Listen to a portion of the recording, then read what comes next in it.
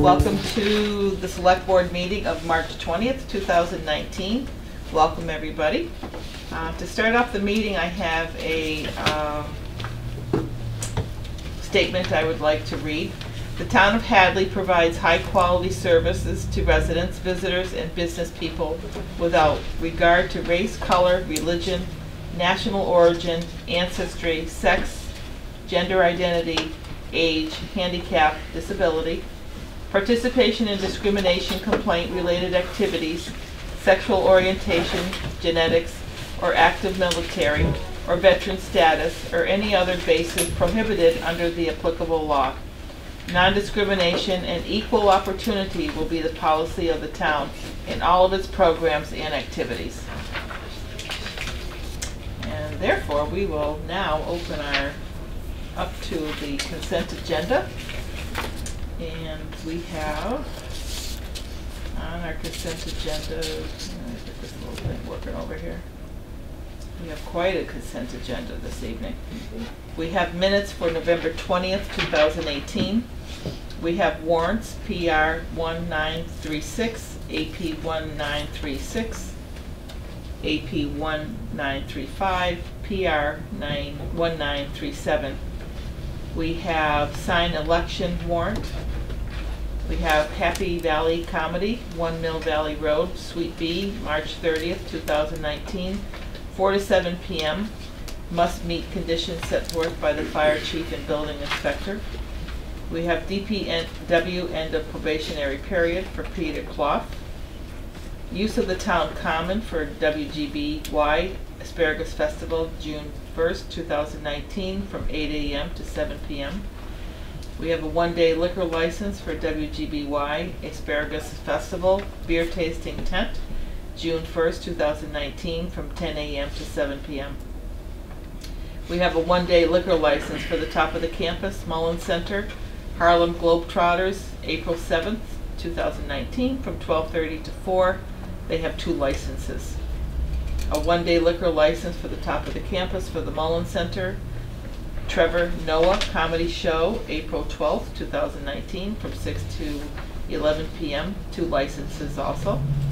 One-day liquor license for the Top of the Campus Mullen Center Commencement Ball, May 3rd, from 8 to 12:30 a.m. Live entertainment license for 110 Grill Management. That's an establishment coming in on Route 9 at 335 Russell Street. And a common vehicular license for 110 Grill Management at 335 Russell Street.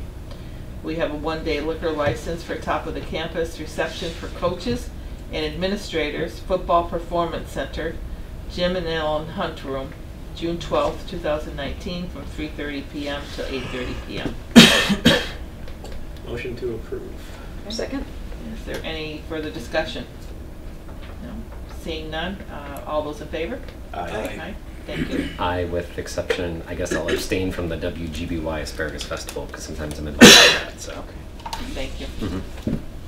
All right, we'll move on to the public comments. Is there anybody here that has any public comments this evening? Yes. Yes. Could you Hi. stand and tell me your name and I'm where you live? Sue Oppenheimer from Golden Court. I have a bad back. Would you mind if I sat? Nope. Thank you. My statement tonight has to do with creating a Human Rights Commission in the town of Hadley that addresses racism and bigotry in this town.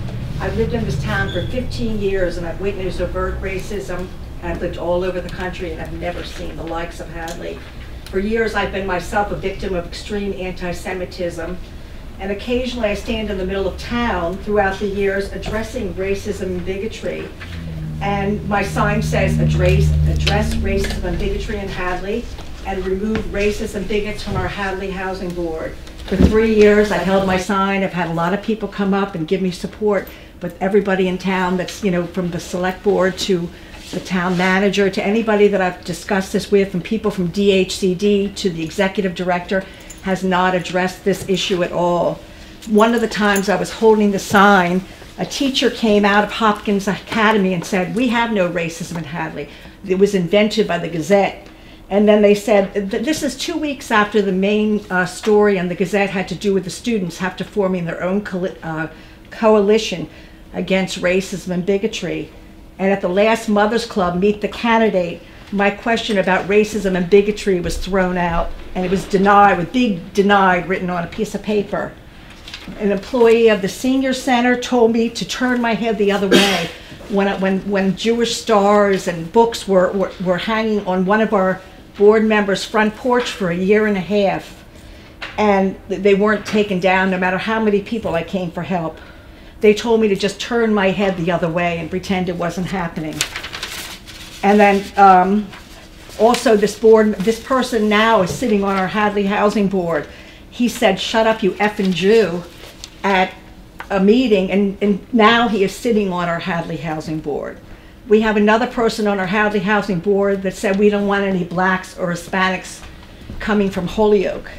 I've gone to so many people in town about this, and when I see that some people are like getting together now and dealing with a situation that's been in the paper, I wonder how I slipped through the crack.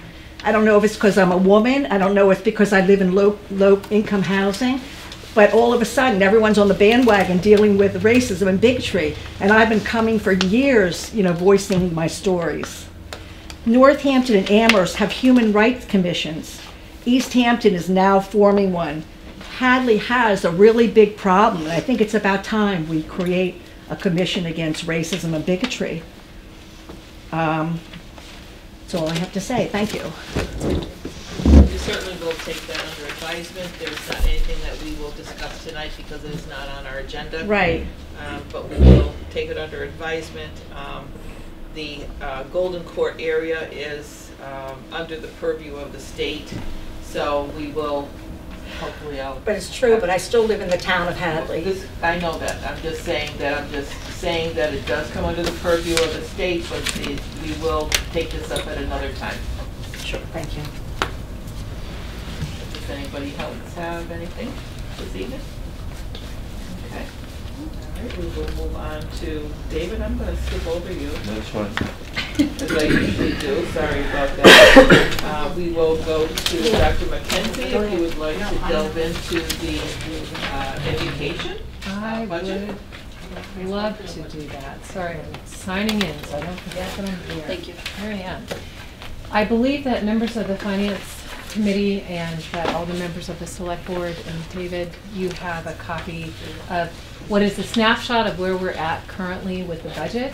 I would like to thank the town administrator, my fellow department heads, and members of the Finance Committee and the Select Board for my colleagues, fellow department heads, for how collaboratively we work together to try to ensure that everyone's needs and priorities are met. I really appreciate the time that the Finance Committee takes and the Select Board takes to understand the budget. We are well aware that the school department budget represents roughly half of the town's overall budget. So this is a major expense for the town. We appreciate the generosity that the town demonstrates towards its schools and the support for its schools. I'm going to first let you know that you will notice when I walk you through the data at the top of the handout that if fiscal year 20 were to begin tomorrow, the budget right now would be, the school department budget would be looking at roughly $23,000 deficit. However, you'll see at the end of this that there are several unknowns still. So I'm not at a point where that is giving me huge concern. We continue to get more accurate data and more information, and those numbers change. So at the top, this is a summary of revenues, of what revenues were in FY19 and what we anticipate at this moment in time revenues to be in fiscal year 20. The dollar change from one fiscal year to the other, and the percent change. In the FY20 local contribution column, you see a 2.6% increase. That is the increase that Mr. Nixon included in his budget presentation to the Select Board just a couple of weeks ago, and we very much appreciate that increase. Circuit breaker is money that we receive for costs associated with educating students who have special needs. When the cost of educating a child with special needs exceeds 4 times what is called foundation. Foundation is the amount of money that the state determines is is the minimum amount of money required to provide an adequate education to a child. It is roughly $10,500. So when the cost for a student with special needs, educating a student with special needs, exceeds 4 times foundation, so that would roughly be $42,000.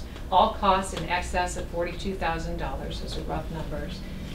The law says that 75% of reimbursable expenses above that threshold should be given back to the schools in something called circuit breaker. That funding is subject to appropriation, although it's written at 75%. This year, I believe we're at 72%, and we start budgeting usually about at 65%. And you might be wondering why we show circuit breaker revenues increasing when I just said that we budget conservatively until the state gives us the actual reimbursement rate.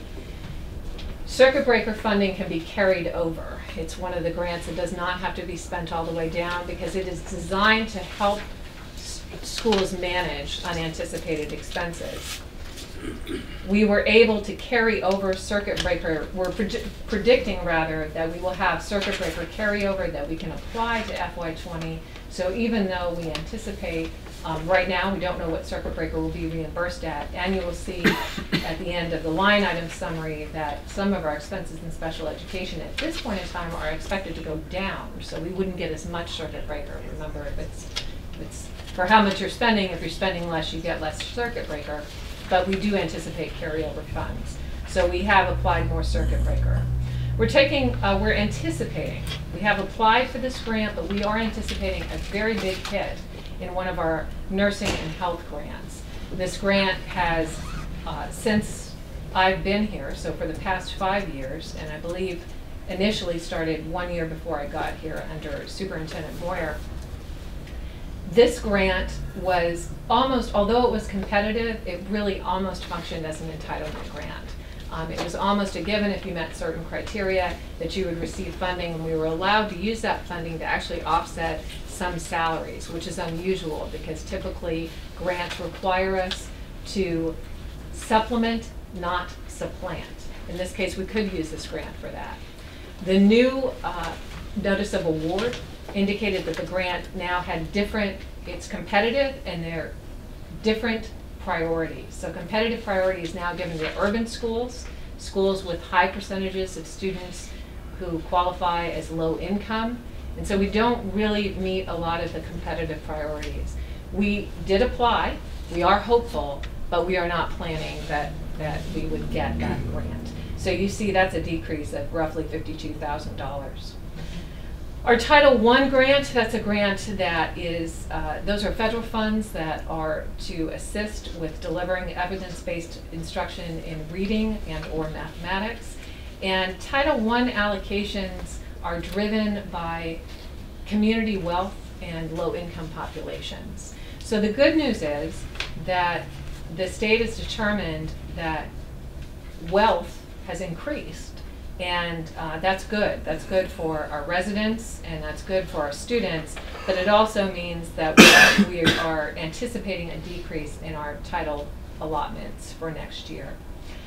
The 240 grant is a grant that is federal funding. It comes through the Individuals with Disabilities Education Act as amended, and that grant provides funding for us to provide some special education services. It assists us with some of our out-of-district tuitions. It assists us with transportation.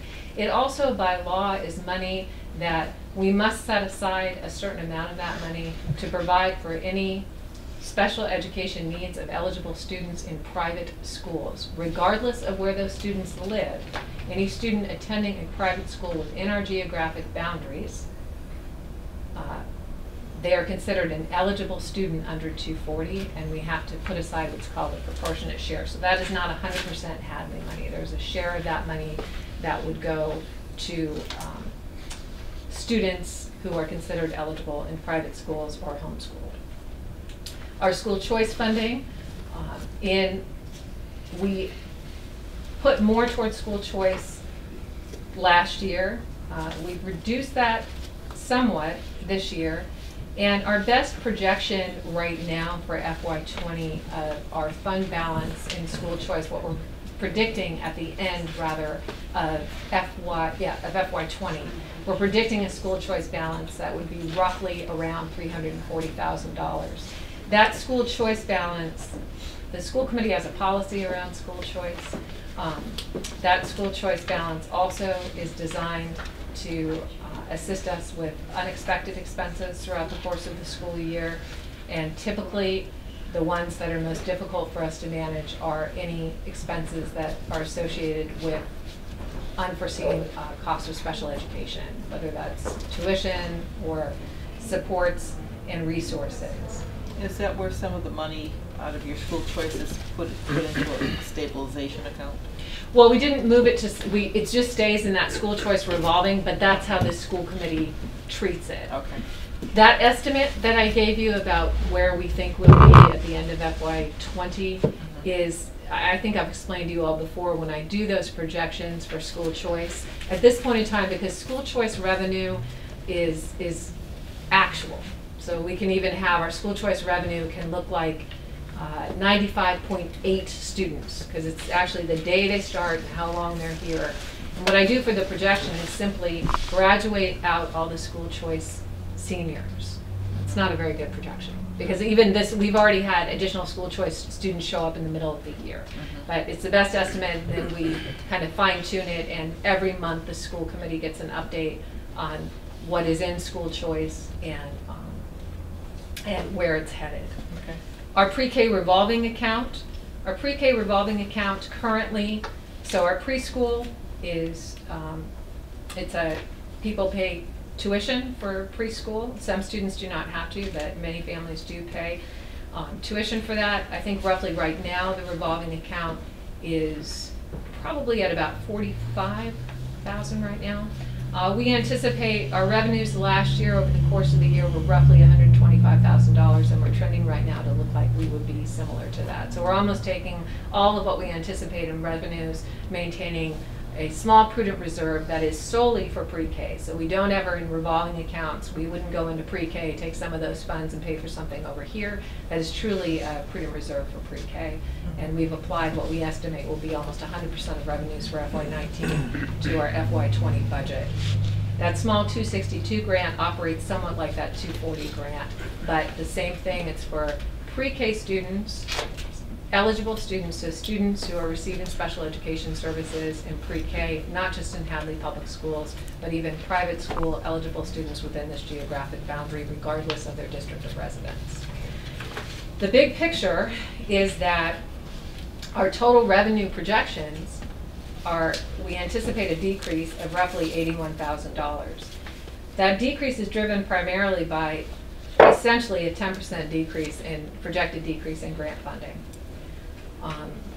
So we are very grateful for the town's willingness to provide us with an increase in local contribution that reflects, is commensurate with CPI, the CPI rate of inflation. And but I would point out also that the total revenues, which is local contribution plus total non-local revenues, is essentially what our expenses must be. At the end of the day, the budget will be balanced. And so you can see that the total operating budget will be less than 1.23%, because that 1.23% increase assumes that I'm going to carry a budget deficit of $123,000, which obviously I'm not. So essentially, you subtract that 123. And so the total operating increase, although the local contribution increase, 2.6, total operating will look more like something like 1% overall. The next part just goes through, now these aren't final, and they won't be final until the public hearing of the budget, which is at the end of April with the school committee. But this gives you a general sense of function subtotals is what we call them, and what is increasing. The ones that, I will call your attention to those that have the most significant increases in them. So elementary and secondary teaching services projected at 4.2%. Now, please note, we have 3 retirements. We have 3 retirements. So we have no idea exactly what new hires will be, so that could be less. We also have a leave of absence scheduled for next year. We don't know what the replacement actual will be. As soon as we have those, they'll be in the budget, so that could change. Otherwise, if the staff remained exactly the same, what you're looking at is no increase in FTEs, but rather steps, lanes, and COLA. The other large jump is, where's my 8.94? So paraprofessionals, similarly, although paraprofessionals, the comparison point when you're looking at FY19 is roughly this time last year. And our paraprofessionals or educational support professionals are, we didn't add any general FTEs, general program support. The only FTE, a full-time equivalent, the only additional personnel we've added would have been dictated by a student's individual education plan or student plan. So we didn't, changes in staffing are tied, the majority of our educational support professionals work in special education. The other huge jump that you see is instructional services. Let's go down, other instructional services. The largest jump in that, so that's an increase of roughly $31,000. That increase can primarily be contributed to services for students who are 18 to 22 years old, for whom the district is still financially and programmatically responsible because they qualify under special education. Can you just explain to Sure. me, I know what virtual high school costs, it's something where they don't have to go to school, but it's over the internet, so are we responsible for the virtual high school? So we pay to have access to courses, and the rate that we pay, that cost is roughly $24,000. What that allows us to do, and to get that rate, what that rate means is that a student at Hopkins Academy, if we don't offer a course, and many of our students take advantage of this because we are a small school. If we don't offer a course, they can take the course through virtual high school. There are students taking courses from all over the country. In order to get that rate to allow our students that level of access, we actually provide virtual high school with a teacher. So Ms. Nigella teaches a chemistry course that could have it wouldn't have any Hopkins students in it because she teaches chemistry face-to-face. So if it's a course we offer that they can get face-to-face and it fits in their schedule, they would take it with us. But so she's teaching children from all over the country, and that allows us to get a discounted rate on virtual high school seats. That's how that works. Okay, thank you. And there was another kind of transportation. Should I skip over transportation? Maybe It's on the second page. Thank you. Transportation is another big one. Thank you, Lori. Yes, $43,000. So we have done some adjustment on salaries to make sure that they reflect in FY20. Our projections are looking at actual hours worked on average for our drivers in this fiscal year. But the bulk of that is we just opened bids today for our next 3-year transportation contract. So I was able to add that today. And that was a pretty big jump. And on athletic services, we are extremely grateful to our fire department because our chief and others provide kind of on-site EMT. Last year, when they offered to do that, we mistakenly backed the cost for trainers out of the budget. They are not athletic trainers. I really was going to make Chief Spank me do all kinds of things, be a EMT and an athletic trainer. So we had to put them back in the budget because we do need trainers. And we are paying them this year. That was my error last year when I took them out. I have a thought on that too. Of course. I'll call and share it with you. Okay, perfect. Well, Cooley Dick pays for the athletic trainer at Northampton High School. Oh. So I didn't know if somehow we could, if we had the opportunity to contact somebody over there. I'm all about that. All right, yes. But I know that athletic trainer over there, Elson, I That think would be his daughter great. goes to our school here. And actually, he works in Northampton. Great. So I know that Cooley Dick has been paying for years for their athletic trainer. Fantastic. All right. So I don't know how sure that works. I will but- follow up with, I will follow up on And that. I That's can- great. I know Dr. Fallon's not working tomorrow, but I can follow up more with information That would for be you great. also.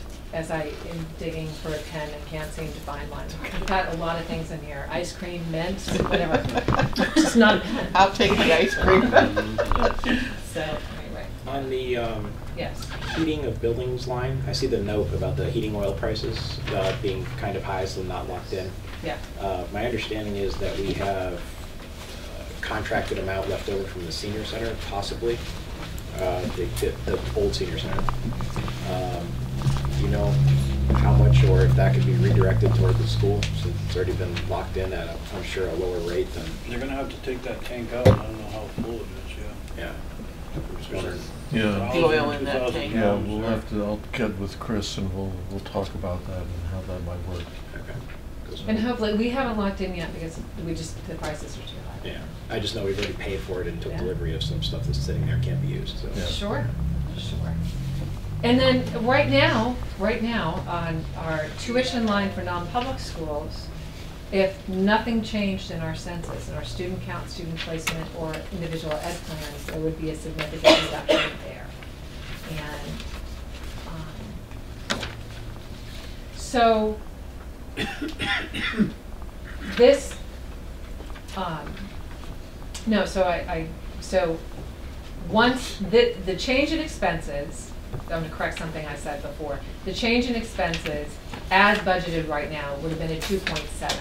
But it will be a 1.23 because of local contribution, which again, we're grateful for that, but we will make the reduction of,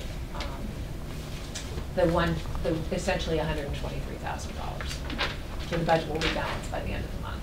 So the total increase will be, we projected to be an increase to total operating of 1.23% for the budget, with a very generous 2.6 increase in local. And again, those notes, just let you know, are unknowns. Heating oil, we haven't locked in. Special education tuition and transportation, as I said, if nothing changed for students, we know exactly what it would be, but that's rarely the case. And our salaries for, I said we have 3 retirees, 1 leave of absence. 3 retirees, 1 leave of absence. So when those numbers are final, that will change the bottom line. Have the reimbursements from the state improved at all? I know we were talking about that earlier in the year, as far as charter school reimbursement or school choice reimbursement. No, so, that's interesting. So, nothing has changed in terms of chapter 46, and every single year it's subject to appropriation, and those actually are revenues that go on the town side. And to my knowledge, they're not being fully funded this year either. I They're looked not, at it, they've even never close. been fully funded, Yeah, but. they're not even close. And I believe that the governor's recommendation, so you know, there's a lot of discussion right now about the foundation budget and redoing the foundation budget. Part of what the governor presented was what he thinks he's recommending for changes to the foundation budget. And it is my understanding that he's recommended some changes to charter tuition reimbursement. And I don't know that those have been accepted, that those have been met favorably across municipalities. There are many districts that have said to me they don't think it will be good for their towns, but that's just a recommendation, and there's still a lot of work to do on both what I believe they're calling the Promise Act, the foundation change of Promise Act, and of course with the budget at the state level. So that was a whole lot of information. So no. So no on that. No on that, yeah. No on charter, no on changes to chapter 46. It's not being funded, it's not being fully funded. Okay. Yeah. The special ed is age out thing, similar to the retirees or something like that. So the town, through the district, is responsible for students who qualify for special education until they get a diploma or until they turn 22. Yeah, that's what I'm saying. Some Yeah. of them could be aging out, so you don't have that. So our budget, we know that. The Oh, part okay. that we don't know, if they're with us right now, we would know that. What we don't know is around move-ins or change in need. That's what we can't always predict. Until the age of 22, correct? Unless they graduate. So it's not guaranteed until the age of 22. And are these students part of Hampshire Educational Collaborative also? Sometimes. Some of our tuitions are for collaborative programs. Not all, but some of them are. We do use those programs. On the transportation, are you guys still have to discuss what the option is that you're going to choose with the school committee? I'm so glad you said that, yes. Okay. And we are encouraging community member parents to come to the school committee on April 2nd. We disseminated surveys to parents of Hadley Public School children, the faculty at Hopkins Academy, and to the students at Hopkins Academy, asking them their thoughts on making a later start time for Hopkins Academy by roughly an hour, but in order to do that, to get them essentially on the same schedule, just about the same schedule, it would require doing something called a single tier of busing, meaning all kids are on the bus together. And so we've asked folks to weigh in on their thoughts on a later start time and also their thoughts on a single tier. The school committee can see that data live. They'll be discussing it. They'd like people to come to the April 2nd meeting to talk about whether or not this is a good idea. And if you can't make it to that meeting, the school committee's email addresses are on our district website, and you can email them your thoughts directly. And it's probably 5:30 over 5:30 at Hopkins? in the Hopkins Cafe. Is there a savings figure on it, roughly? Or? Well, my savings projections, that wasn't the primary reason we recommended it. At first, we thought potentially there would be a savings for a reduction if we maintain some of the routes as we do now and we outsource for some of our routes. We assumed that we would experience savings minimally in terms of the cost for our own employees. But what we found when we opened the bus bid was actually that the single tier was higher than the two tier. So the primary motivation was because some parents had been asking about making a later start time at Hopkins. So really the focus was around the late start time, and to get to the late start time without incurring what we assumed, incurring additional costs or needing to open up contracts for impact bargaining, we'd have to go to a single tier of busing. Okay. I really need to talk to those parents. That's all I can say. I'm more than happy to have some words because, and then the other thing though, the issue of transportation that we share with Amherst and Northampton to have our VOC students go over to Northampton, that would also change. Because then we would be responsible for their transportation, and instead of joining in with Amherst at a certain start time, the students would have to have the responsibility of getting to Hopkins to catch the bus to go to Northampton to go to Smith VOC. Right. So what would we be saving? Not sure.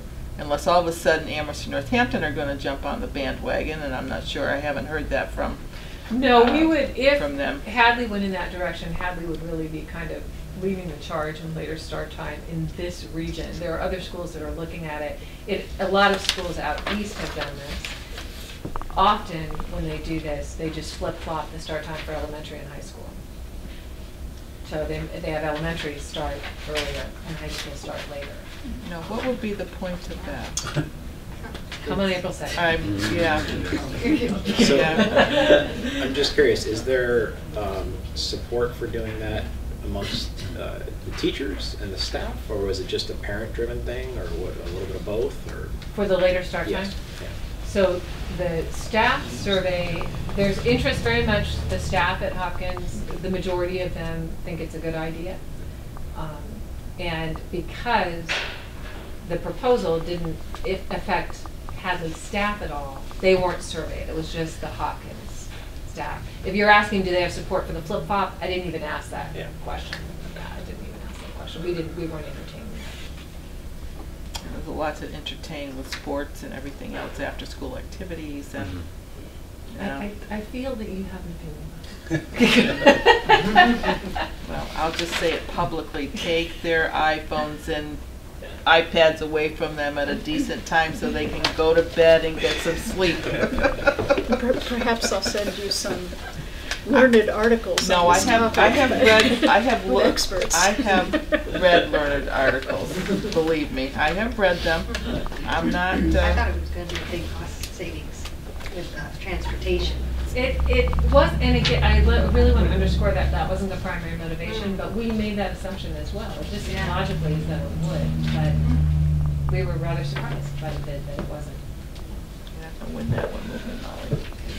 American Pediatric Association, Oh. Selden Moore. End of discussion. That doesn't mean they're right, does it? No. So thank you very much for paying attention. Thank you very much for coming and sharing with us, and I'm sure we will have more discussion before the final go. Yes, and when it's finalized and in our book, then I will make sure that you all have access to those final numbers that go before the school committee for public hearing. But we are clear what local contribution is, so we would just make sure you had accurate numbers, but there's no other ask. So thank you for your support and your generosity. We really appreciate it. Thank you I for just what have you one do. other question. The resource officer right here that you have listed, is that the one that the police, is that an additional to what the police send over No. Or do we it's a send that- transfer? Yeah, so that, to the public safety? correct. That goes to public safety? Correct. That's what I thought. Okay, Correct. thank you. Thank you very much. Thank Dr. you. Mackenzie. All right, so we will move into Public Works budget.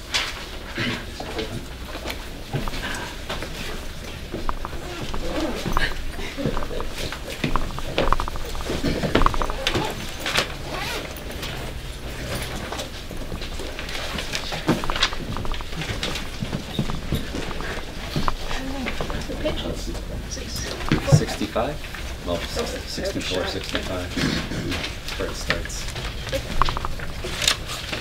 I don't have it. I'm going to share yours. It's in the back seat of my car. Trace for it. So, starting with highway. right there. Okay, so Mr. Okafor, if you'd like to take us through your budget, highway. Good evening, Sharon. Also, welcome. Thank you for joining us. Good evening, Madam. Good evening, Madam Chair. Well, thank you very much for having us. We're here to discuss our FY20 budget.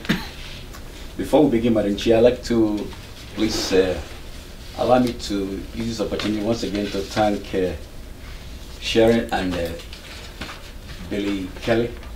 They've done a very good job, and they were very helpful in my transition. As you know, the budget process was already in place at the time of my employment, and they've been very helpful. I just want to put that on record. Yeah. Thank you. Thank you. Did they find you any more money, or?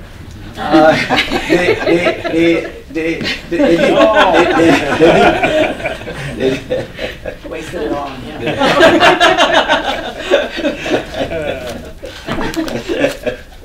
Yeah, Madam Chair, the public works budget, especially the highway division, for lack of a better word, level funded. But our responsibilities are huge, and we understand that the town will not necessarily be able to give us 100% of what we're looking for at a particular time.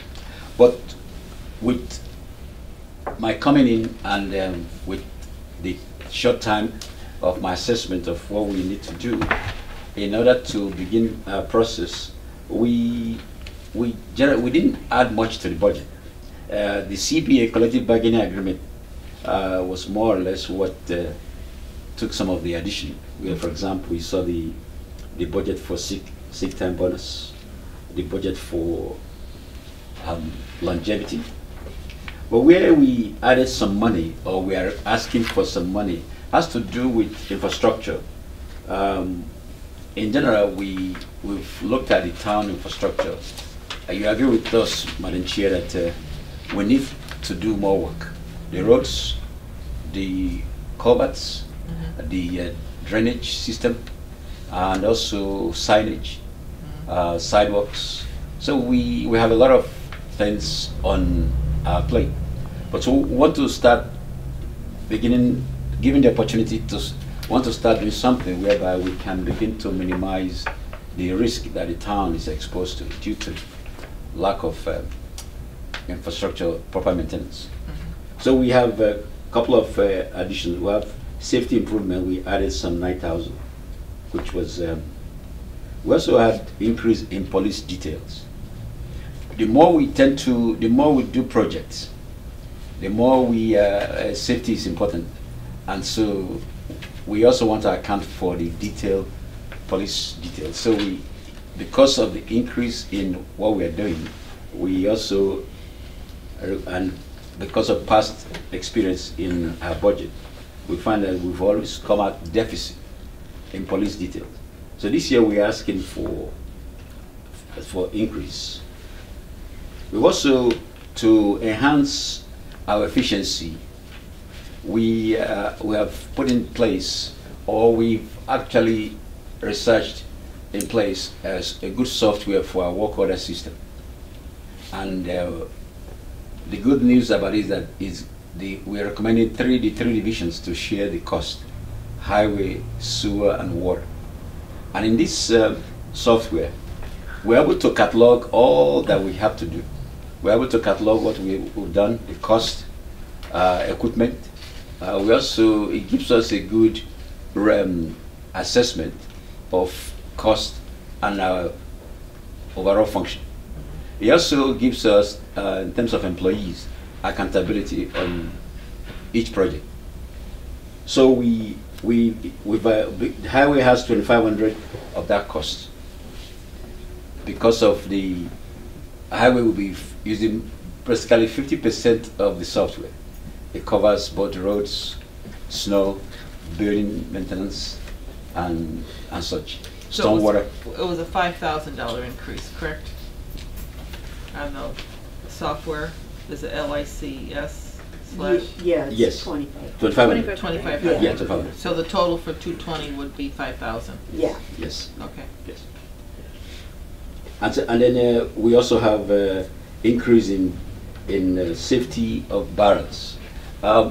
It's one of those things that that line will continue to hopefully increase that line more, because we found out that in the course of our function and minor emergencies, we as a DPW, we didn't have enough safety barrels, or what we may call horses. We're very grateful to the police. Police was very helpful in recent time we had issues, and so we want to add to what we have. So that's why we have that increase of for safety barrels. Is that on the supply line, Chris? I'm sorry. I'm sorry. Yes, That's supply the line. supply. Yeah, that's Yes, in the supply. yes. And then our training for OSHA safety, that's also a big one for us, in part because of Department of Labor also came to us just few weeks or few months before my arrival, and so we are trying to be in compliance. It also, in terms of highway, And they haven't even been through, they haven't come for the scheduled inspection for the water or the rest of the wastewater, so we don't really know what kind of costs we're gonna incur, you know, once they come and make their recommendations for stuff that needs to be fixed right away, like the guards we had put in, so. Yeah, I've got in touch with Maya. I'm trying to see if Maya can come in to do audit for us. If we are proactive, my experience is that the Department of Labor tend to work with us. So, and Maya will be able to help us exactly what he's saying, to come in and look at various divisions and Same thing with Bay help us. State Roads Yeah. had some programs at one time through UMass, but I don't know if they ever did anything with them or not, you know. And the Bay State Road may come in to train us. They may also, we may not necessarily be able to get it free as opposed to Maya. Maya, but Bay State Road will come in to do that. Yeah.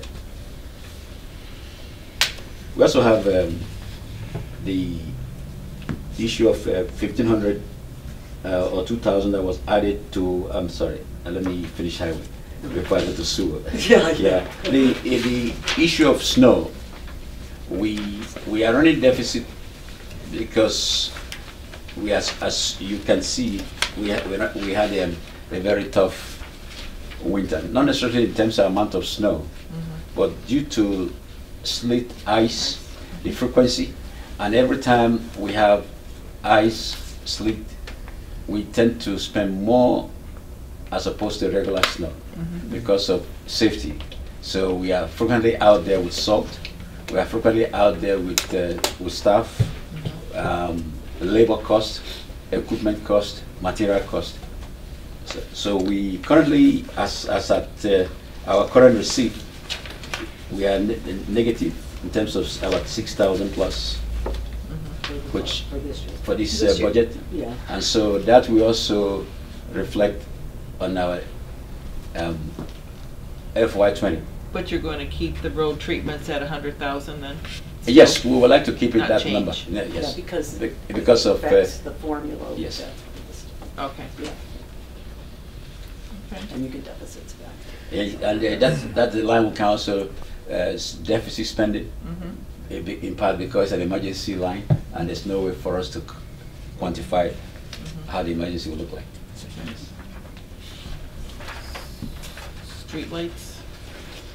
Street lights, the town administrator actually spends more on that line for now. We are working on getting some recommendations from Eversource. Selectman Phil has advised us to look at the possibility of all the street lights in town, the cost, and also if it's feasible to begin changing them to LED.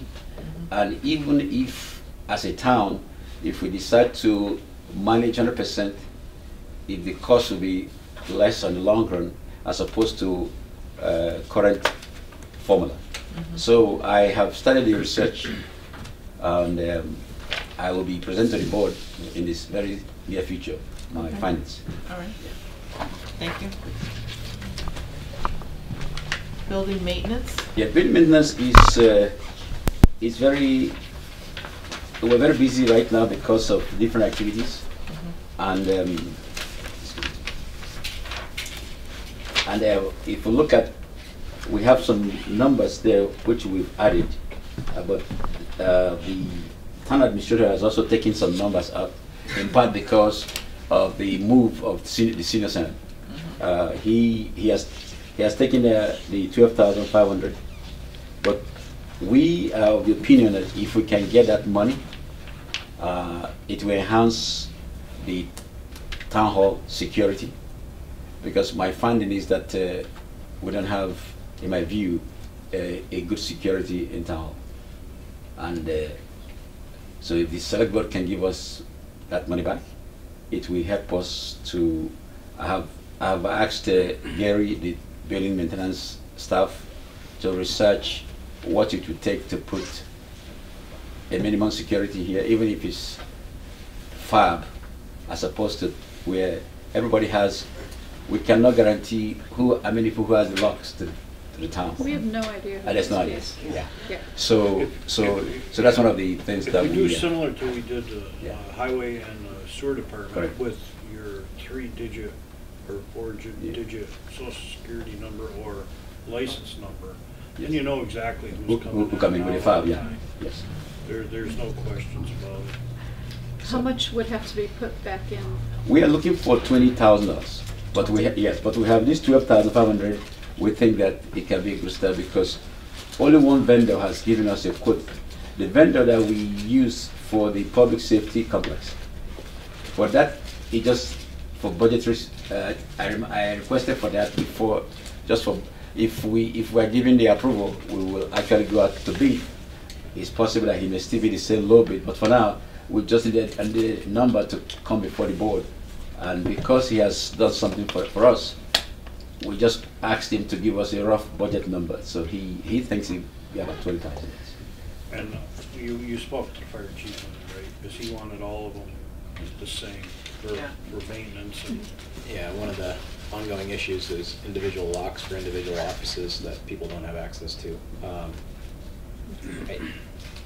Maybe something that could be phased in, one floor at a time, but without going into super detail on the security that we're adding. Would that be more of a capital line item as opposed to a budget line item?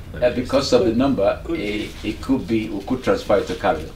Yes, but we felt when we for this 12,500.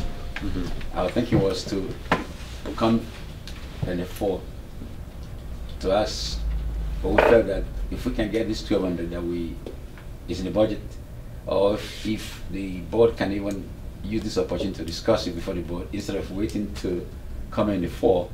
That's how we came to this. Sooner rather than later after we've seen the way it's working, the existing ones now. Yeah.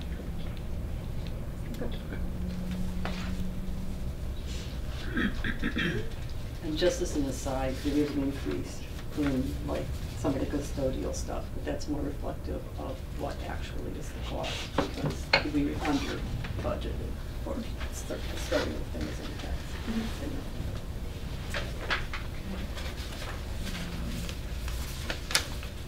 Cemetery?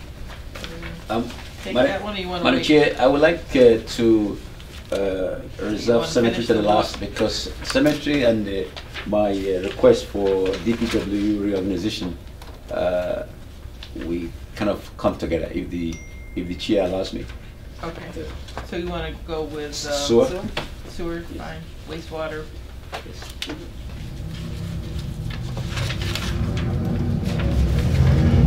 Madam Chair,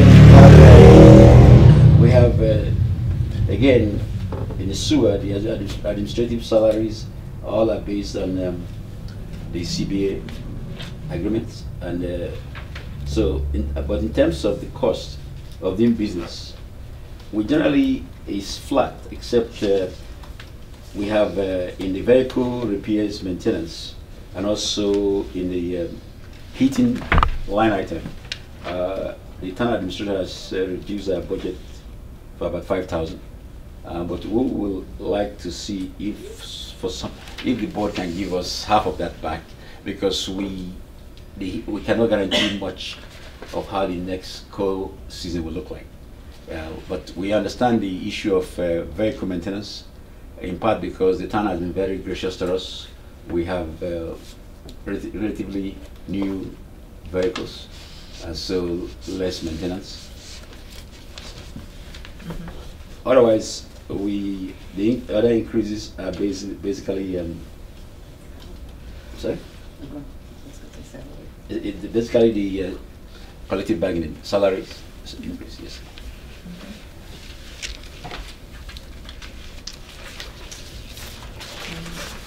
Water. Water, enterprise on the water.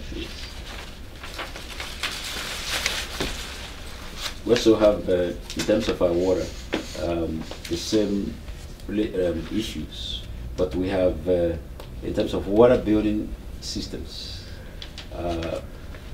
we have 5,000 that have been taken out. We also have 5,000 that have been taken out from water and vehicle repairs.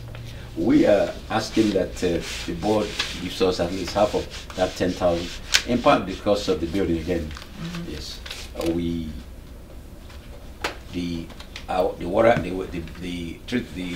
water building, the treatment, the temperature and the ambient air and the setting conditions, maintenance is expensive. But in terms of the vehicles, again, we are grateful to the town. The town has given us good vehicles. We have relatively good. So we can understand in terms of the maintenance costs, but we will appreciate if we can get back the 5,000 for the buildings. Okay. We also have the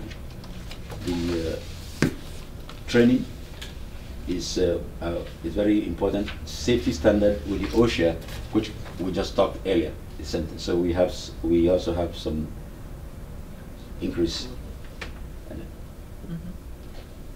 What's the And then we have 2,000 plus, which may be going to the new software VEDA, of which I will leave that to Sharon to speak on that. Yeah, they're gonna switch to Veda, it might be a bigger cost, but it's also for the work order system. Yes. It's for our computer systems, and just to pay for that for next.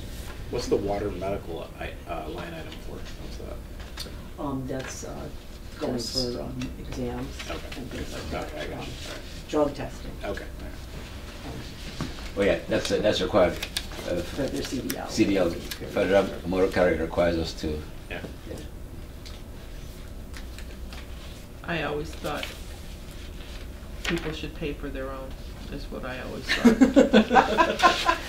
Because the condition for the condition for employment, I think it might be in, contract. yeah, I think it's Yeah. contract. and the contract also the CBA requires that. Yeah. Correct.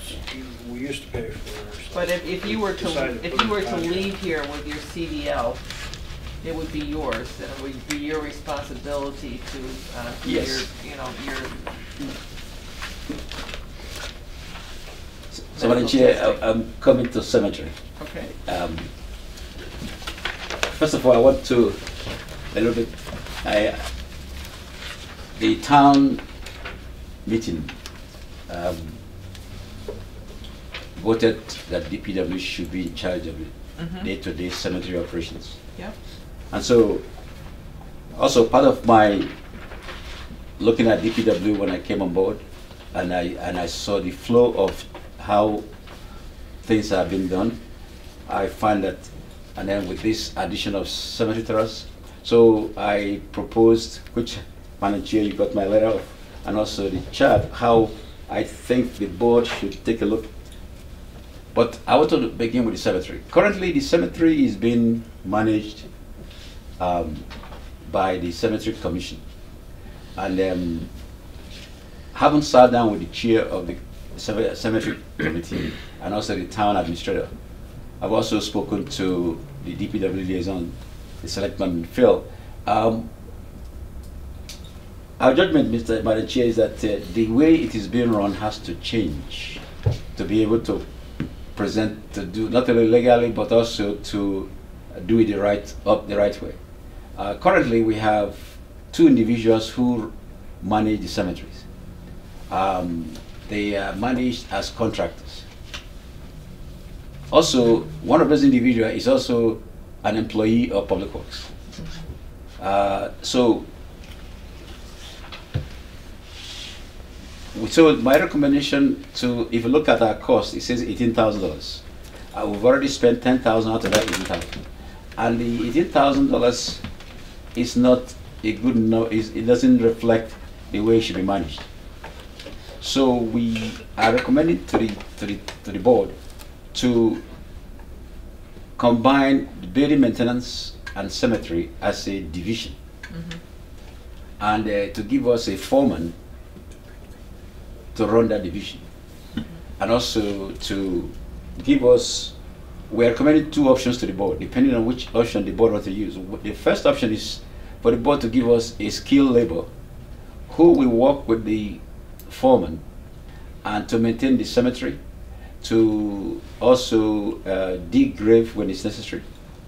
The daily management of the cemetery will be done both with this division and also the administration of Public Works. The public will interact with Public Works. The funeral homes will interact with Public Works. And we also propose a couple of rates, which we also present to the board. Depending on whatever the board approves, that will become where I will begin. Now, the current arrangement, in my view, Madam Chair, it doesn't meet the requirement of the town, where the two individuals who are the contractors, they don't have the correct insurance. We also don't have, we cannot defend, in my view, a public employee who is also getting paid with public money. We also, is also the contractor. Now, so the recommendation is that current arrangement ends at June 30th, and as we're discussing the FY20, the board will make a decision either to give us that skilled labor, or the board may recommend that we go out to contract out the mowing and maintenance of the cemetery. But their contract will be managed by the new foreman who is in charge of building maintenance and cemetery. And also that contractor will meet all the legal requirements of the town, including the liability insurance, the workman comp insurance, and the ability to meet all the other requirements that both the town and the Commonwealth requires. So that this way, we will not need two contractors to manage the cemetery. we will have one contractor. And then our contractor now will deal with his or her personnel to make sure that they meet the requirement. So these are the two options we are bringing before. But in terms of dollars numbers, we do not come in with any number because we are waiting for the board to give us a guidance, what the board wants to do. We have salary for foremen based on the collective bargaining and the salary structure of the town. So if the board decides to create that position, we recommend some salary structure based on what we have right on the ground, including skill levels. But in terms of budget wise, we the 18,000 we have right now, as much as it is looking good, it does not meet the requirement, Madam Chair, in part because of the way it's been handled.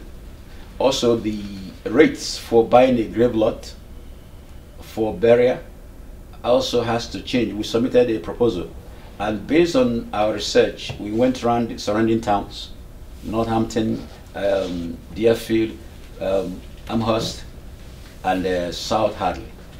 So all of these towns except South Hadley has a public cemetery, and their rates are relatively uniform to what we are proposing. We've also spoken with the Cemetery Commission chair, and until he's also here today, I'm sure he may have one or two things to address to the board. But so these are our proposals to be able to get a good budget for the cemetery. And we think with these, there will be a good, smooth run of the cemetery. People will not have to call us and they don't get anybody. There's somebody at DPW to do the paperwork. The town clerk is here during the day, and all the legal documents are probably done. Yes. So right now we have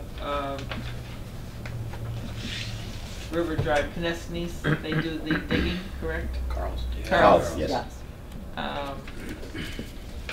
So would you still use them, or are you proposing that we would be the Digger. Yeah, well, Madam Chair, if we set up the division, we will be the digger, but Carl can be a backup. We can use him as a plan B, whereby for some reason we have an emergency and we don't have a guy. Because, for example, the foreman is required to have a CDL, and we'll be able to dig the grave. This way, if we bring Carl to the picture, then we have to sign legal documents with Carl to be the point. Every time we have to bring him to dig a grave, of which we can do ourselves. Yes. So one of the goals, and I'll let Alan talk about this, but is to kind of streamline everything and kind of bring it into a more formal arrangement. And one of the thoughts is that if we're doing our own digging for the most part, then the people that are paying the fees are paying them directly to the town clerk. We're running the money through the cemetery fund bank account, which if we can combine them all, because we have how many do we have? We have several, right? Different cemetery, combine it into one account so that way it's easier to keep track of. And then if we have to call Carl's or somebody else to fill in, then the money would still go through the town clerk, and then we could pay the contractor. So that's the responsibility of the town clerk? Well, just collecting fees as far as... On the chair, there are different accounts that this money goes to. It would be the collector? No, it would be the town clerk. Yeah, the town clerk. Yeah, and we have different accounts, which from that account, or perpetual care accounts, some money will be set aside to manage the cemetery. Some money will not be touched except through the select board and the town meeting. And so it looks more, for lack of a better word, it's like another enterprise, but there are different ways to manage those accounts. But if the board consolidate this, then the current accounts that we have, which are many, the board can consolidate it to 2 or 3 set of accounts. And then we see if the money is enough, which I will yield to the chairman to speak, how to pay for some of the costs for the employees, because the general fund also contributes some of the fund, and then we begin the process of now putting a professional outlook into that division and improve customer service. Customer service, yes. Can I just, Linda, these different cemetery funds, are they trusts or? They're, yes, they are managed, they're held and managed as trusts. So does the So- trust language allow for a consolidation? Though, Alan? Yeah, we've been researching that for years.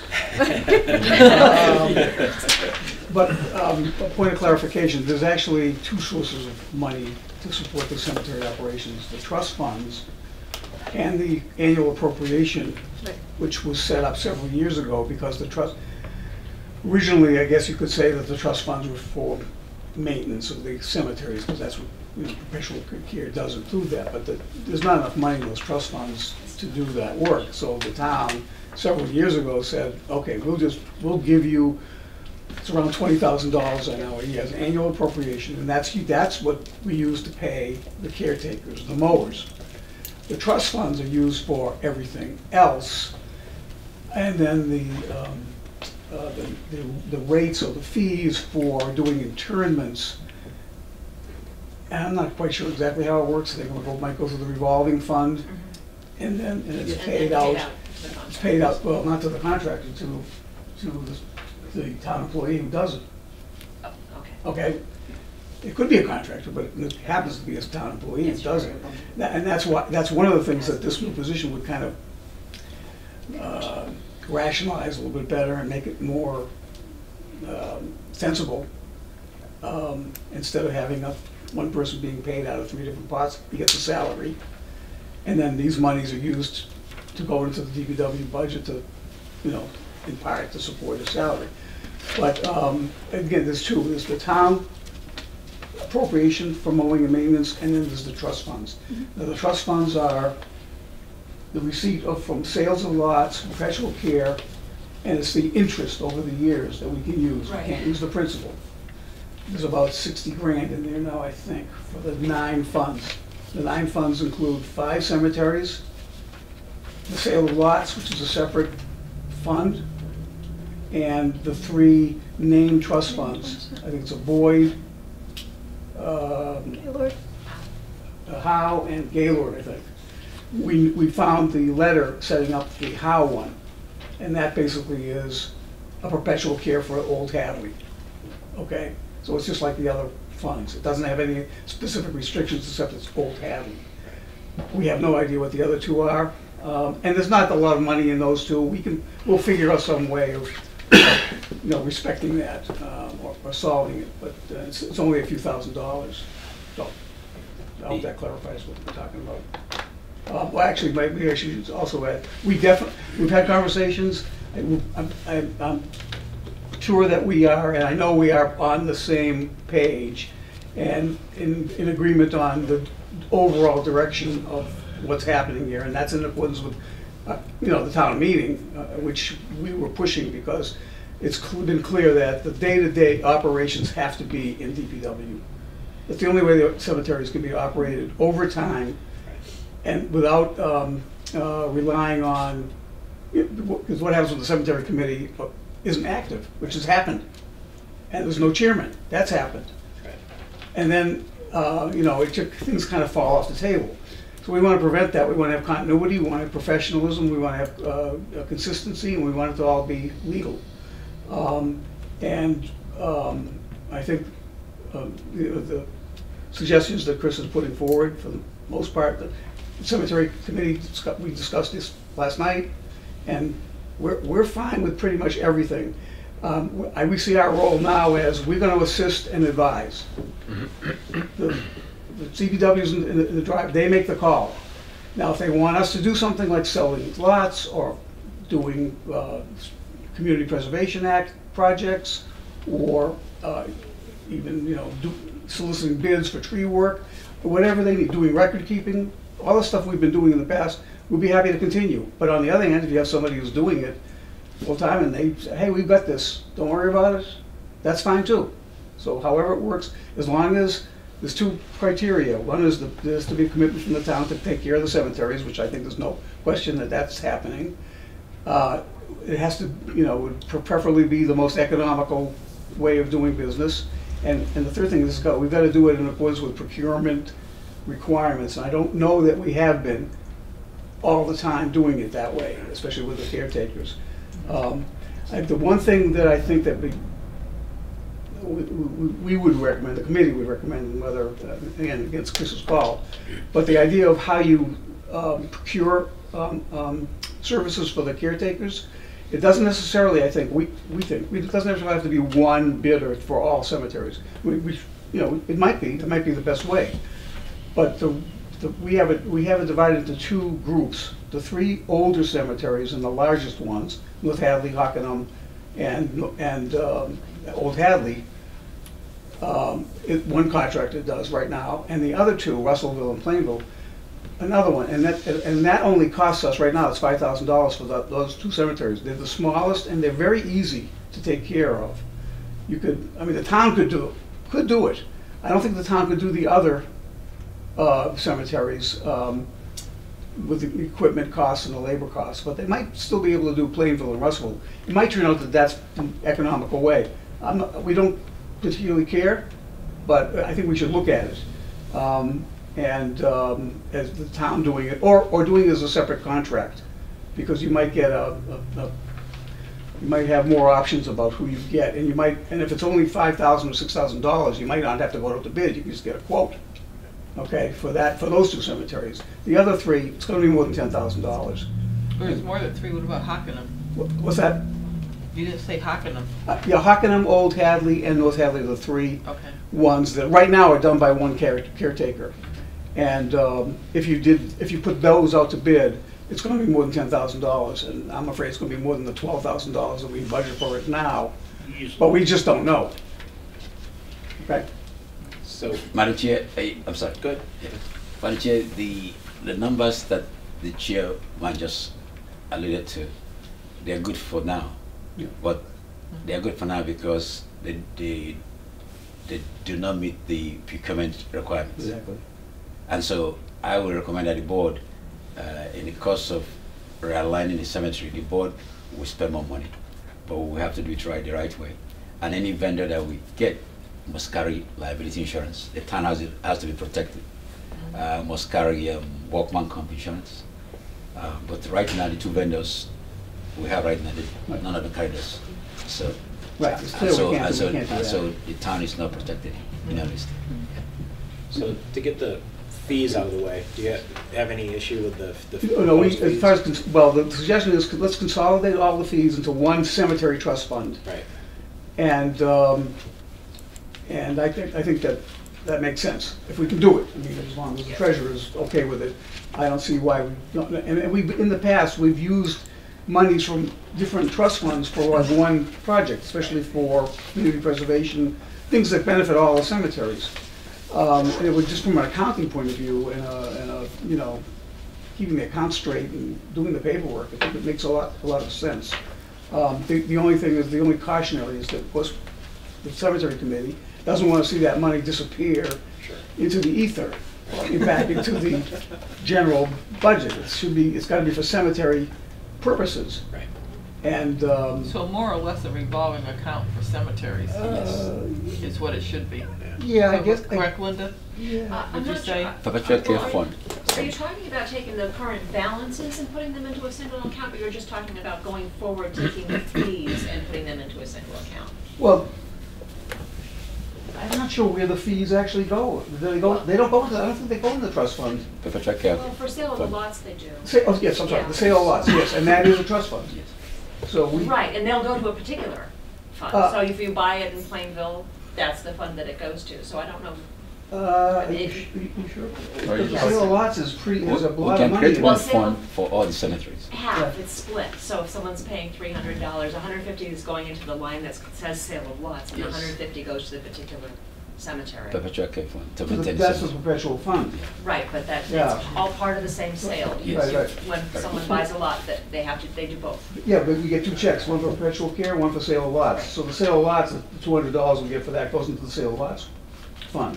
All right. It's not. Which is also, we consider a trust fund. I mean, Yes, it that's how is. we're It's a trust fund, maintaining yes. it. And that's fine, that's the way it should be. So Could we just kind of think about where do we want to go with this? I mean, we can determine the fees and things like that already, so. That's what I was do gonna you make a wanna motion to. Thank you, yeah. yes, To- thank to- you. to You're approve- reading my mind, thank you very much. To approve these proposed, the new fee structure and those line items such as. But I think we have to make a motion first to approve the restructuring of the cemetery committee and saying if it's going to be going under, I'm looking for a motion to put it under the DPW.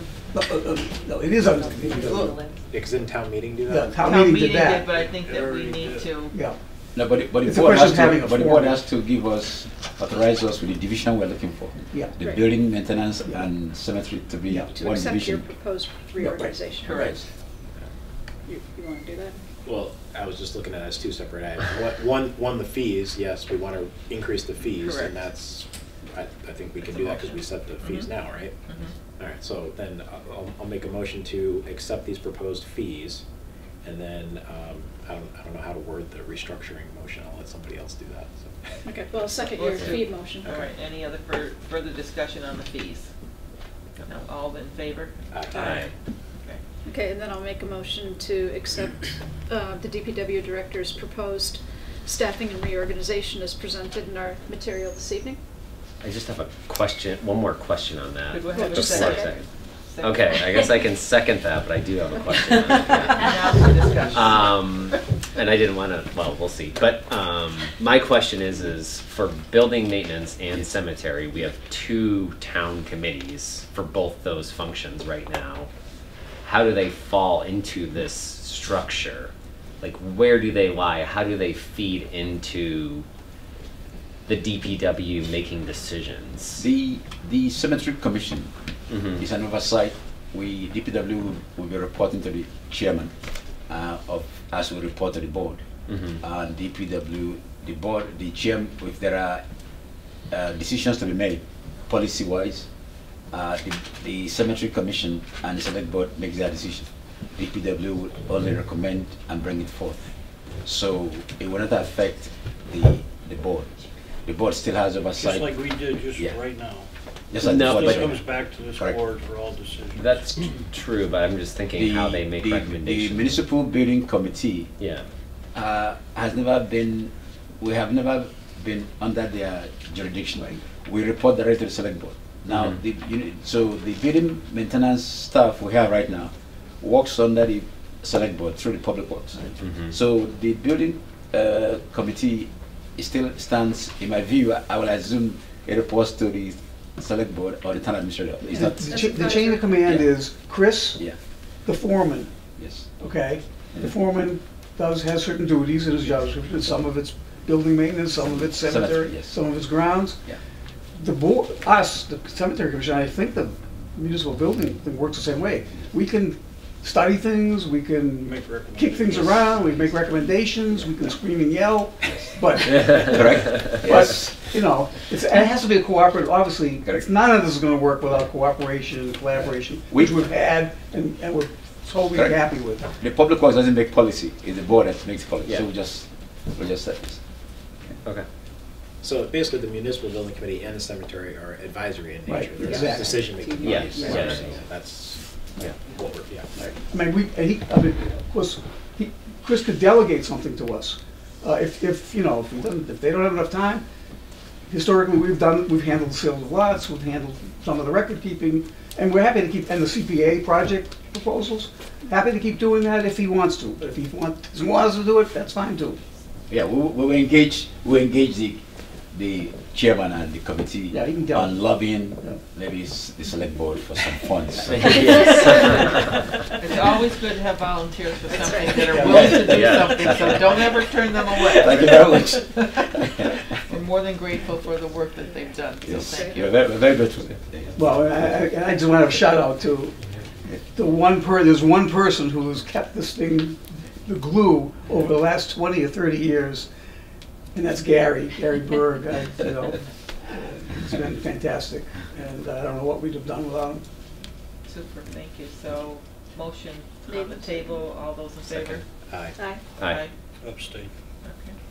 Okay. Madam Chair, as we're talking about the Part B of DPW reorganization,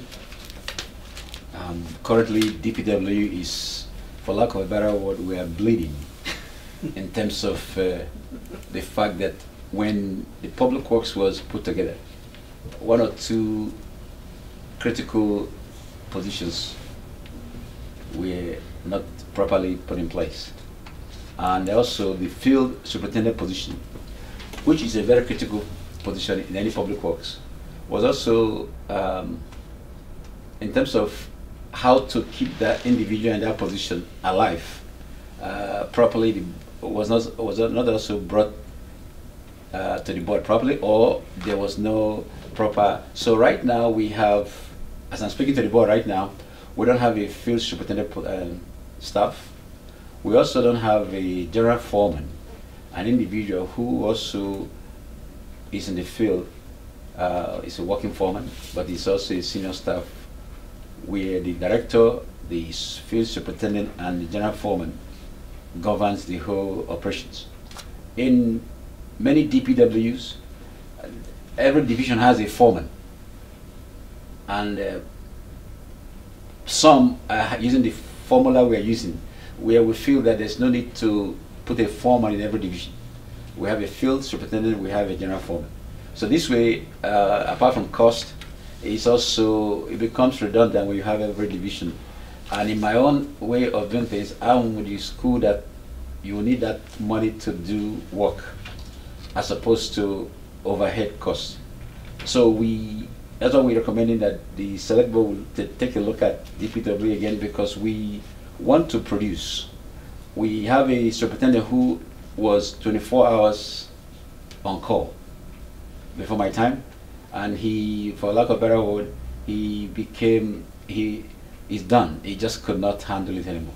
There was no plan B to have someone to relieve him on, and that's the job of the general foreman. So we met with our liaison, and we explained to Selectman Phil on the danger of, and that's when we requested that the board should give us a stipend, which I want to thank the board for the opportunity, where we got a stipend for the field superintendent. As it's better than nothing compared, because we're starting from ground zero. So I'm grateful for the board. Every of our individual union employee has, when they're on call, they are paid 1 hour every day, which in the long run becomes an hour and a half overtime. So we have this field superintendent. He's on call 24/7. He's the one that, for lack of better, sometimes deal with the police. Police deal with him. When everybody's not there, he's there. But he was getting no stipend. He was also getting no relief.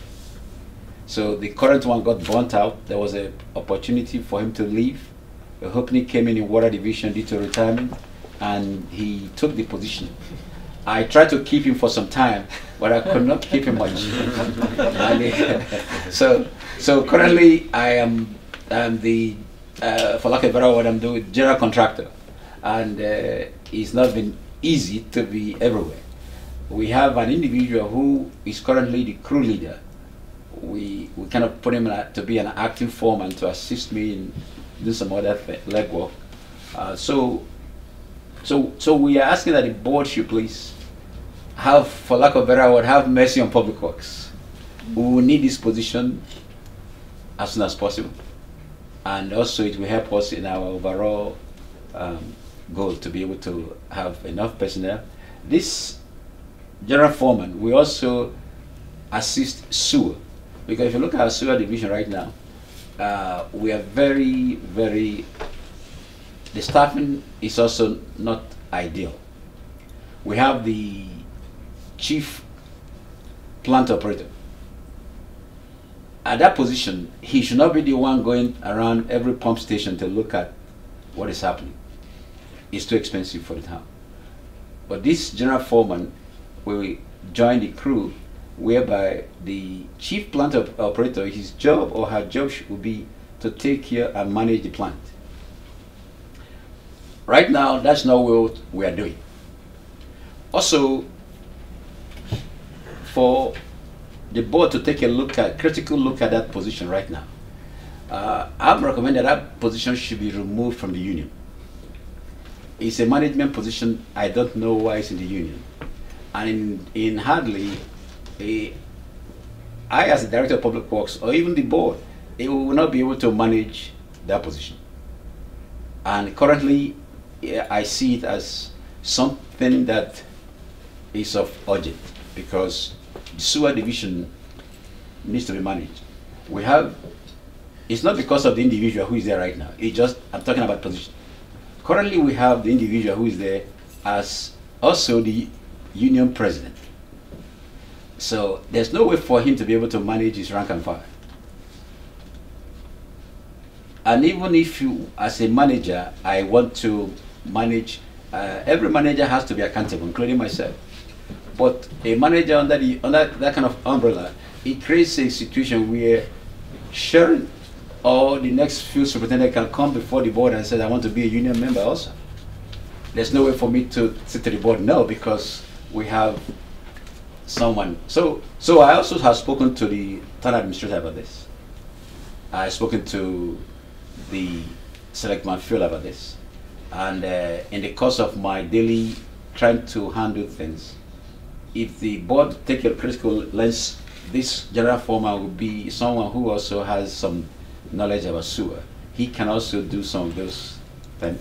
And also, I believe that the chief operator we have right now is very knowledgeable about what we're trying to do. But I think that position should be out of the union. Thank you, Madam Chair. So, a couple things on that. I'll try to make it quick. So, the superintendent's currently in the budget. Yes. The foreman position is not covered. Can that be covered under the current budget? No, we were asking for the FY20. All right. Yes. And how much is that roughly? We're looking for 55 to 60. Okay.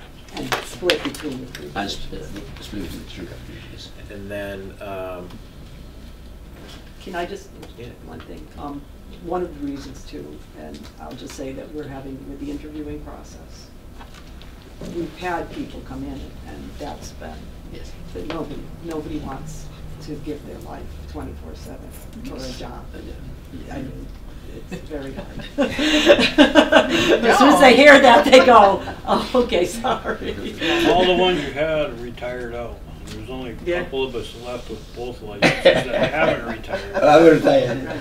The diehards. I'm not going to retire you for that now.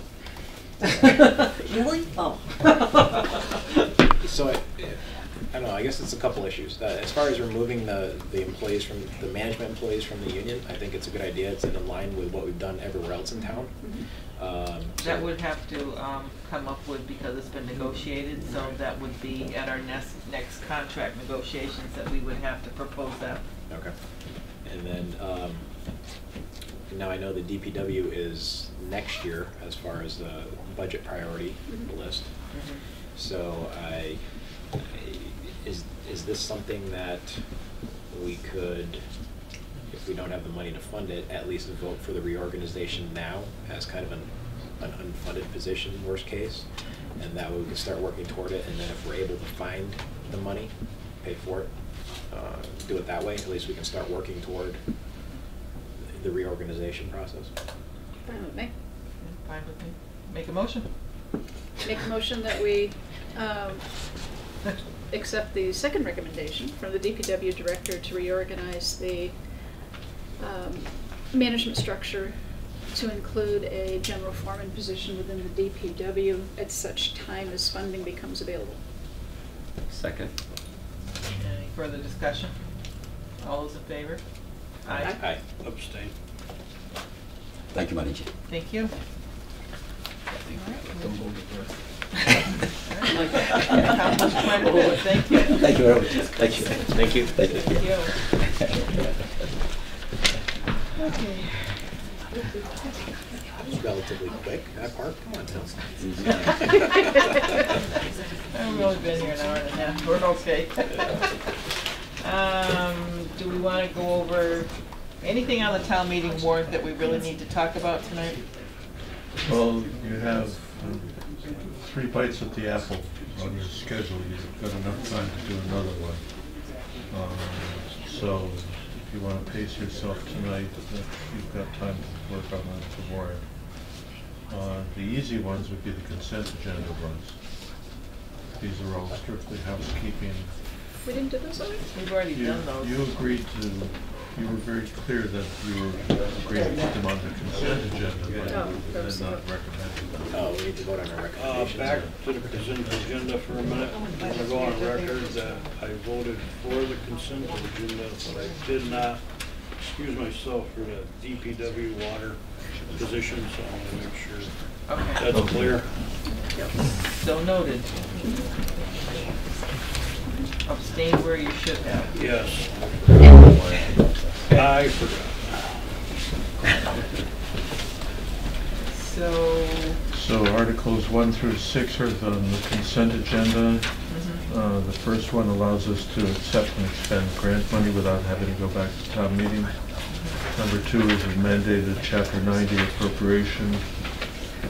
3 is short-term borrowing in case we get into a cash shortage. We've never had to do this, but it's nice to have that. Number 4, we're still developing this one. This is the one where we take old fund balances and return them to the pocket they belong to. And we typically put in $26,000 a year for replacement of the water filters at the Callahan well. We're building that over a 10-year period for a total cost of $260,000. And then CPA administrative, and Andy, can you confirm that you were asking for $2,000? Yeah. Yeah, that's for their administrative expenses. to the CPA?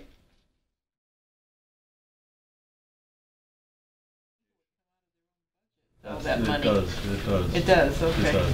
All right. I'll make a motion to accept, or approve, yeah, to recommend the consent agenda items to town meeting. Second. Okay. Any further discussion on that? All right, all in favor? Aye. Thank you. Finance Committee, do you want to take this vote now, or do you want to wait? Probably all the holes aren't filled in yet, are they, for you? Yeah, and I just wasn't sure with the CPA administrative, the $2,000, what, Andy, is that for, is that for the, looking to increase that out of our budget due to looking for, like, the, someone to take the minutes and do all that? Is that what that's for? Well, of course, it hasn't been decided yet, but yes, That's what it's looking for. Just to Okay. give you some perspective, that amount was $15,000 for the current fiscal year, so this is a big reduction. right, well, that was to pay for the CPA study by the Pioneer Valley Planning Commission, so that's Okay. Okay, so this is just reducing it from the 15 to the 2. So for even other expenses, it's not additional for that expense that's been discussed. Okay. That's, I just had to clear that up. Do you have a motion? Well, and Valerie stepped away though. They don't have to. Yeah.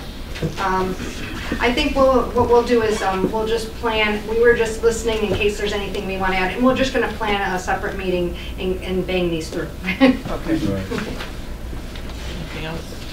Can I just mention one on capital real quick? Because it would be easy for us to, it's a question that came up at the capital planning committee What meeting. number is that? Which one, 10? It's number 10. Okay. The municipal building committee has recommended an on-call consultant and placed a line item in for $50,000 Is it in capital? there. Is it capital item? Yeah, 1, I don't know if it should be in capital, but 2, it's for the purpose of us having someone to oversee the 3 projects if we need any kind of help for those Boy, projects. We're kind of heavy on that, aren't we? Yeah, we already have the OPMs, and Yeah. we just hired, you got the one from the committee now. got the one from the committee too for the senior center. I thought we had the Larry discussion with the Huh? municipal Larry building. Tuttle. Larry Tuttle. That would be him. That this would be to cover his fees if we needed to use him I think we already have included that. I thought we already did In the that with the building monies. committee. With the building committee.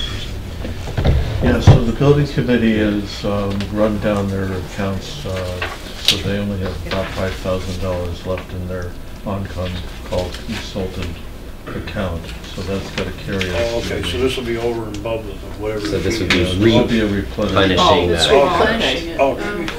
Oh. All right. But, you know, so one, I didn't know if it should be in capital first, and two, I didn't know if we wanted to have that money available and then find somewhere else in the budget. to Well, put if it's that gonna in. be ongoing, I mean, it's gotta be funded Another somehow. 2 years on this, so. Yeah. Your bylaws for capital says is that it's a $25,000 expense, 5-year useful life, or anything involving a building, which includes design. So the consultant would How many years have we had them so far? 2? 3 or 4 at this Oh, point. it has been. There's been I didn't the hear the on-call question. consultant, How long has it lasted? Yeah. No, How how long- long has he been with us so far? Has 2 it been years, 3 years? Why don't I say 3 or 4 years now? I don't know. I know that we voted on that 50,000 in 2014. Yeah. So it has Okay. lasted, Okay. it lasted that long. But I think and if we were going to continue at that basis, we wouldn't need to put 50,000 in, unless except that it's going to be used more heavily while the buildings are being built. Is Yeah, this- everything's That, getting Did I that say that right? that was what it was Yeah, for. everything's kind of to getting allocate active that. right now, Yeah. so we're Right. just trying to So it see if is we're expected it would be used a little more rapidly over the next Yeah. couple of years. We typically do operational budget in the spring town meeting, and then in the fall town meeting, we do our capital, because we have a lot more money available for capital. Your free cash has been certified and so forth. Right now, if you did the on-call consulting, the only source of funding we have would be borrowing. So that's why you put it in capital right now. So that's why it's in there right now. Okay. So I don't know if we want to continue that and think we're going to need that. How Well, much is, we're how gonna much start- is left? 5,000. 5,000? So that would have to make it You're not gonna get through rid. That to you're gonna get for fall town meeting, There is basically. another account for the general OPM that's not associated with these 3 building projects, and that's got 25,000 in it. So we could use that for OPM-like services for the supervision of the other projects. So. A lot of overseeing here. Board docs isn't working, but email isn't, so I'll talk to you later. So you're not out of money at this point. If we can defer it and use that account in order to get us through to fall town meeting, then Yeah, so we have one account with 25, and that's got 5, that'll give us 30. 30,000. Mhm. that should So we last could take 6 it out months. of here and then in the fall, put it back in for that. Okay. It Yeah. looks Yeah, like and we're gonna need in the fall, yeah. And the heavy period's gonna mean the summer is when we're gonna have the overlap, and Correct. Yeah, Right. demolition and construction and all that happening at one time. that's gonna be the heavy period of And coordination. certainly we have a surplus in the senior center construction budget. We don't know the results of the bids for the library, but that is also another legitimate source of funding for supervision of 3 projects. Yeah, it's an engineering service that would be. So I agree with David. My preference would be to utilize the money that we have and address it in the fall. Mhm. Okay. Okay. So the 5,000, 5 and the 5,000 plus 25. the 25 for the OPM. which hasn't been borrowed, because we have not used it. So But it's been approved, right? It's been approved, Right. but we aren't, but as long as we don't spend any of it until July 1, we actually don't have a borrowing left in this fiscal year that we Okay. already planned. Right. So if So the the 5 5,000 needs gets to get us to June. and then we can begin spending July 1 and make sure it's on the next borrowing. Okay. So do we need to alert the municipal building committee to the Mhm. conversation, just so if they have an issue with this, they can? Yeah, I mean, I can let them know that that's what we're thinking. And we have time between now and Yeah. May, Yeah. so. And was this something that came up at Capitol because do we need it, don't we need it? Yep. It's a select board's decision, so wanted to kind of toss Could it to we the board. do, could it be covered by the senior center budget temporarily until that's Reimbursed. approved and then, yeah, do a funds transfer after the fact? Is that acceptable or? Can we, would that be an account, journal? No, if you journal? borrowed it for one, not within the borrowing, Yeah. I wouldn't do that. But do we need to have an article, do we need to vote on switching the purpose at all of that OPM, the original 50, that we're changing the purpose for the 24, or you say it's within the scope of the purpose? Well, I think it's within the scope of the program, because you're supervising OPMs, that's what they're doing. Okay, so And it's he like was a just to be used- supervision. Yeah, he was just to be used As as necessary. necessary anyways, so. That would be all right. Yeah, because we're already in April. Get So there, I think we'll be okay. Once the big shovel goes in the ground, then we'll know. and we'll know. Okay, So are we good? Are we holding off or what are we? we'll hold Yep. off on the 50,000. Do we want to for make now. a motion, or do we just, is it good I don't enough to think we need just? to, Yeah, because we have okay. the money. Yeah, it seems like it. Okay, Yeah. yeah, You're good for that. okay. Anything else on the town warrant? Well, do you want to talk about your Not really. liquor licenses? No, you don't want to. Well, Motion to approve. the liquor licenses? Yeah. Well, I gave you 3, and I arbitrarily split them between malt and wine and all alcoholic. This is for the off-premise liquor licenses. Yep. Council says you can add more licenses because that doesn't affect your quota for the marijuana retail establishments. I say add more, and if we don't use them, we don't use them. Use 'em. But I mean, instead of making another warrant next year, why not add 5, 7, 10, whatever you think we can get through the legislature Because you don't to. know what we're gonna have for build out too. Right. Exactly, you don't know who's coming in or right now. And honestly, we missed a boat on the marijuana. Oh, here we go. I'm telling you. Did you see, it was just on the news again tonight, how Oh, many my millions of dollars Lord. they made. Good gravy. But as far Illegal drugs. Go for it. as far as the liquor licenses, what do we want to ask? Pick a number.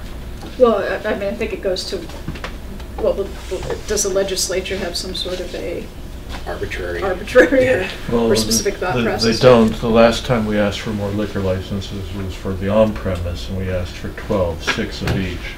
Mhm. So So let's do 10. Do 5 of each. Yeah, 5 of See what each we it get. is. Sure. Okay. Worst case is it's a no. Best case is it's more revenue. seems Well- far more efficient to do it that way. Yeah.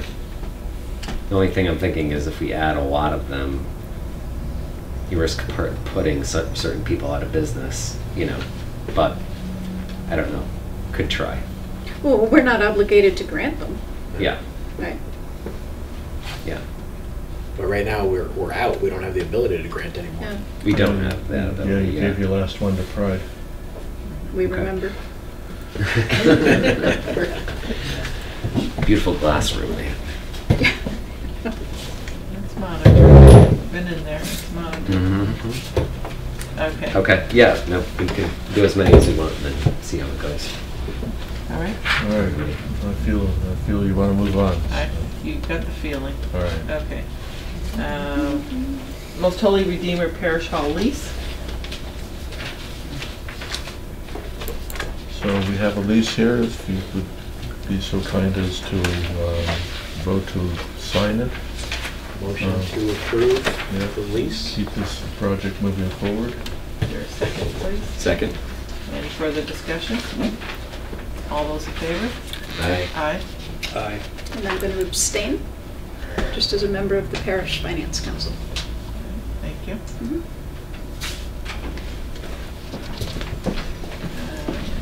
We will have the Senior Center, Library, and Fire Station updates. And anybody here from the Senior Center? I can say a couple things. We had a meeting yesterday on the Senior Center Building Committee, but not much happening other than some stuff about the sign on the side of the building. And we're trying to see if the sign they've selected is okay to put up in Hadley. The big thing with the senior center is they have a tax clinic coming up on the 26th, which is next Tuesday, and then they will be closing down Wednesday and be closed down for the entire week for moving over the Most Holy Redeemer, and will be open back up on April 1st. That's the plan. Moving forward. Thank you. When's the current date for groundbreaking? We don't have an exact date yet. All the permits are submitted, Okay. but we have to put up the fence and then, do all kinds of stuff, so it's still a little bit in limbo. We're starting to meet on a weekly basis, though, for construction, so we should be getting more close, but... But as far as residents seeing, fence go up or things moving along, what do you think is kind of a projected? I mean, within the next month, I'm thinking. May. I don't know, yeah. I mean, in April, I'm hoping we're moving stuff over there. So demolition should start beginning in May, right, timeframe? Yeah, I don't know what the demolition depends on the library and their schedule and all that. I don't know where that's at. Yeah, we think that that's going to be in the month of May. So the library building committee met last week, intended to look at some preliminary numbers, and the architect informed us that he had received it really last minute, and there were some numbers that didn't quite jive with the original pre-bid that had come out, so he wanted some additional time. So we've scheduled another meeting for next Tuesday, and then we'll have a much better handle on it at that time. But still, I think we're maybe like a week or two pushed out from where we had been when we last reported, which would still put the bid process out just a couple of weeks, but then if everything goes according to Hoyle, the demolition of the building starting in May. And when is the auction of stuff inside the current hooker school? Is it the 7th? So basically, as soon as everybody's out of there, Yes. we can set a date for sure. Okay. But I guess we want to make sure that there's nothing left over that somebody might say, oh wait, we need that, too late. So unless you have a more firm date, but I think we're just going to wait Yeah, until... as soon as you sign the lease, I'm going to give Douglas Auctioneers a telephone call and start getting the date certain.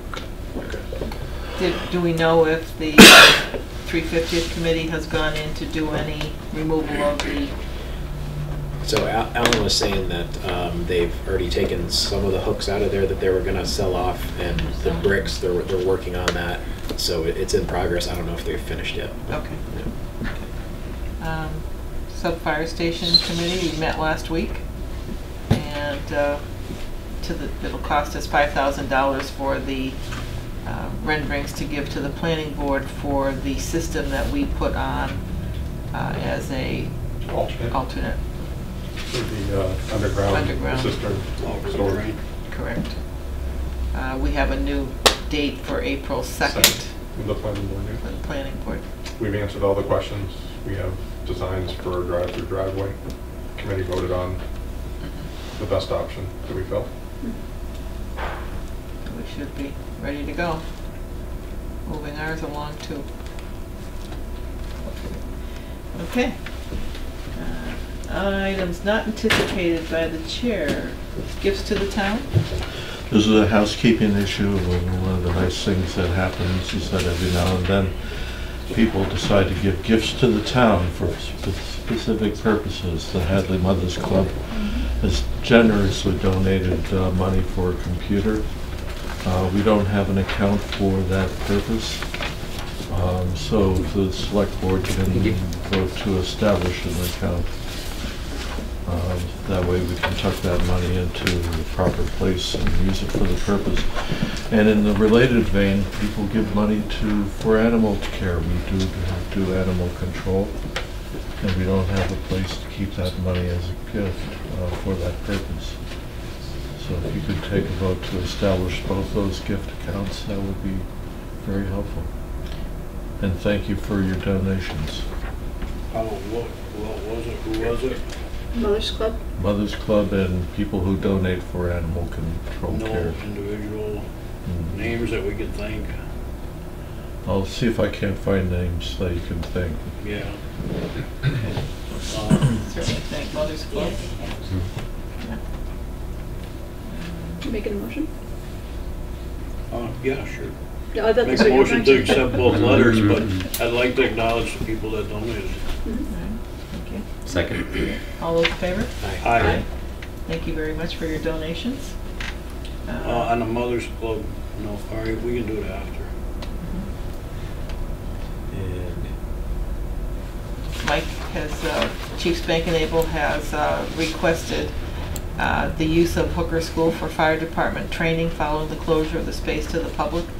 And prior to its demolition, the fire department would like to use the site for training, including search and rescue, hose deployment, firefighting, saving ourselves, practical exercises, basement fire attack, ladder training, and if allowed.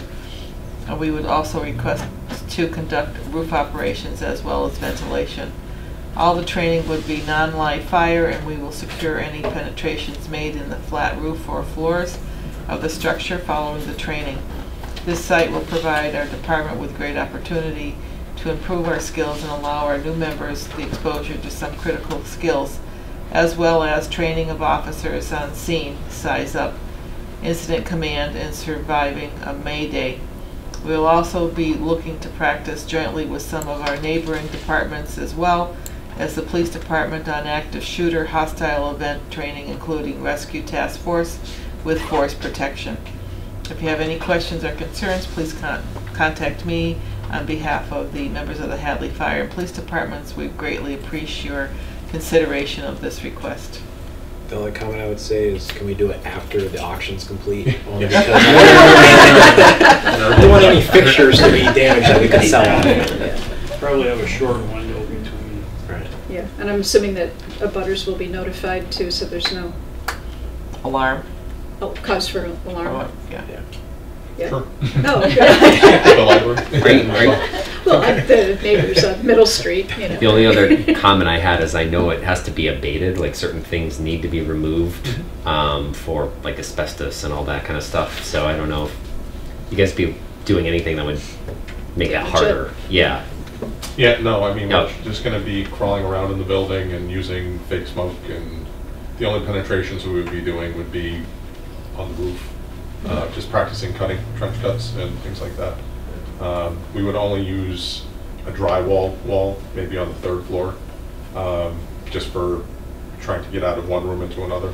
That's what we usually do if we come across a home or a business that's available to us. I think he has a good clue of what is asbestos and not. Yeah, I was just flagging that. We would that's love to all. have you come out and train with us too. So you can actually see what we do. Yeah, be great. Motion to approve. Second. All right. Any further discussion? All those in favor? Aye. Aye. Abstain. Thank you. Okay. Are there any announcements this evening? I just have one, but does anybody else have anything? Mother's Club, recycle day and candidates night. Okay.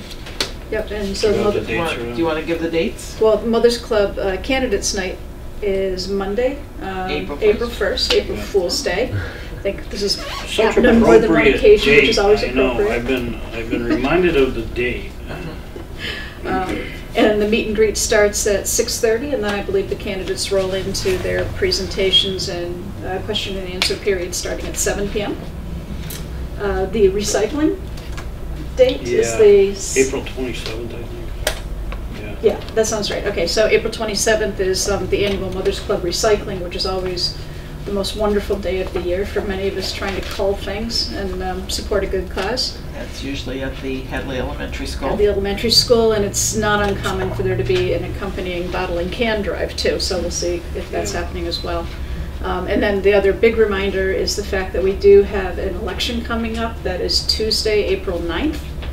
We do have contested races. We also have a write-in candidate, so hopefully we will get a wonderful turnout and everybody can exercise their right to vote. One of the wonderful things about living in this country, because not everybody can. So just a reminder. Yes. Can I make one announcement? Absolutely. Just for folks in North Hadley. We're again doing the Basic 6 training program through Hampshire County.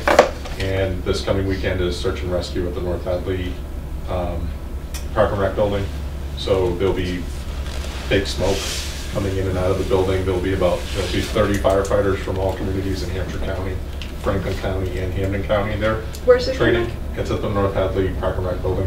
Oh, We use it Park and every Rec, year. okay. North Hadley Hall. Just- North Hadley Hall. Yeah, North Hadley Hall. Sorry. They will just be crawling in and out of the building. I'm going to get my wish. It will not be flames. It will just be fake smoke. Damn. One way to get rid of it. That's this weekend, you said? This coming Sunday, it'll be probably between 8 and 4 at some point. And you'll put that out on your Facebook for a public Yes. service announcement? Yes, okay, fine. And I think we have a big announcement with congratulations to our girls basketball team, varsity basketball team, for their Western Mass title. Congratulations to them, and certainly gave it the good college try for the state championship also. So we're very proud of you, and thank you all for being excellent sportsmanship awards. Should go to all of you, so thank you. And I did have some condolences this evening. So condolences from the select board this evening to the family of Joan Petriquin, to the family of Leanne Carlin, to the family of Doris Markers, and also to the family of Tom Klemick. I personally knew Tom from serving at 4-H and was very active with the 4-H's of Hampshire County. So, Did you mention Mr. Venman as well? Venman. Bill Venman. Bill Venman? Yeah. Peter Venman's father? I didn't hear that either. Yeah, so. that was in the paper. He passed away Saturday morning. There's going to be a service on Saturday at the Methodist Church. Condolences to that family also. Thank you. Any other thing? Oh, the rest of the list. Oh, okay. Announcements. Excise bills due April 1st. Collector's office open until 6 that night. Candidates night April 1st. Hopkins Academy meet and greet begins at 6:30. Last call for candidates for dedication of the annual report and Fred Oakley Award. Please submit to the Select Board's office by email at info@hadleymass.org or by calling 413-586-0221. Annual town election, as Molly said, is April 9th from 9 a.m. to 8 p.m. And there is a rabies clinic, so April 13th, 2019, from 1 to 3 at the Hadley Public Safety Complex. Right. Anything else? No? Good. All right. So we will entertain. A motion to go into executive session? Please. We ready? Yep. Okay.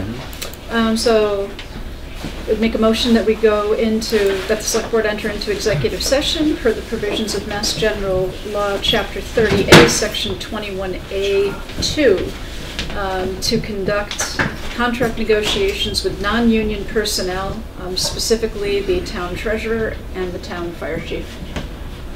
I always miss this one. I don't have it on mine. So roll call vote. And as treasurer, I do declare. As treasurer? I mean, as chair. I haven't taken the treasurer job yet. Yeah. As chair, I do declare this would be detrimental to, in the interest of negotiations, to do it in open session. Roll call vote. Skevitz? Yes. Bill? Yes. Keegan? Yes. Stanley? Yes. And Trevor? Yes. Not to Not to reconvene in open session.